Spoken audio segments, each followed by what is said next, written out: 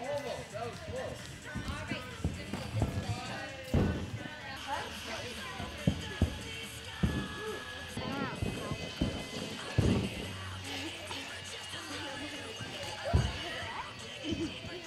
Well, I thought it was a really big deal because Shawn Johnson, well, of course, won a gold medal in the Olympics, which is an amazing thing considering she came from Iowa, which isn't really considered a state for an Olympian to come from. She just has a lot of flair when she does gymnastics and always has a big smile on her face, even when she's upset about something. So that's something that I really like about her. She's a really well-grounded girl, so we all try to follow that. And since she's very persistent, we try to correlate that into our gymnastics.